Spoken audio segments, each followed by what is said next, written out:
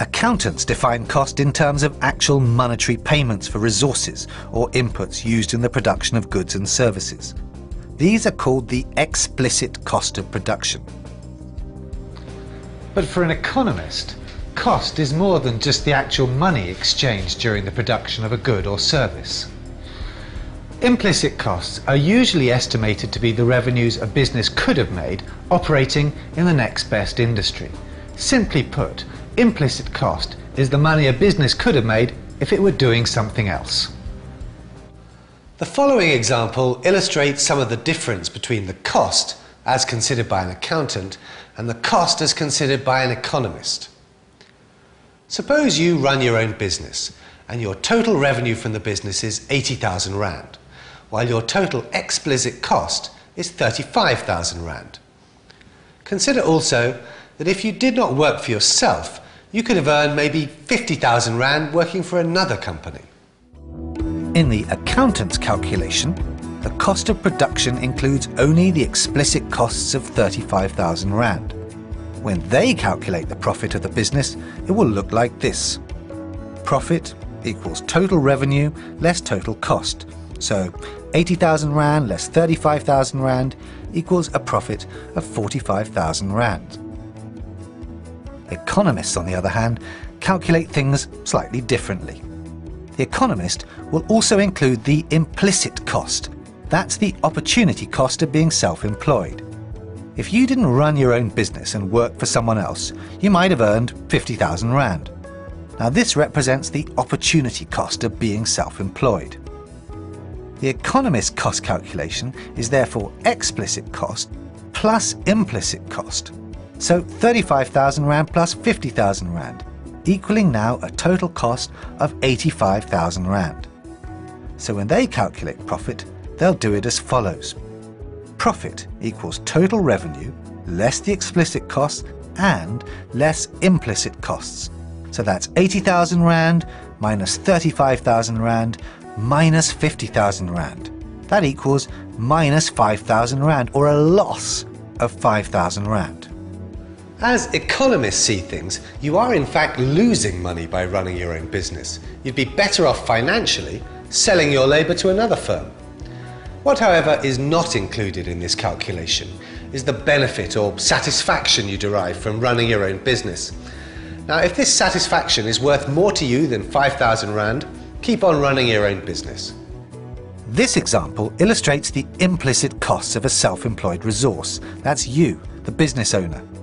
In many cases, however, your firm might also own the land, buildings, or the machinery that is used in the production of your product. These are called self-owned resources. And according to economists, these costs must be included, since we are, after all, interested in all the uses that are made of our scarce resources. So, while the definition of profit as the difference between total revenues and total costs is pretty straightforward, accountants and economists still arrive at different estimates of what it's worth. This is because accountants only consider explicit costs, whereas economists consider both explicit and implicit costs. A good example of an implicit cost is the opportunity cost of self-employment. That is, the amount of money you might have made working for someone else. Now, in calculating your economic profit, economists deduct that possible salary from your total profit. Consider the following example. Assume you're a mechanic and you run your own repair business from a small workshop on your property.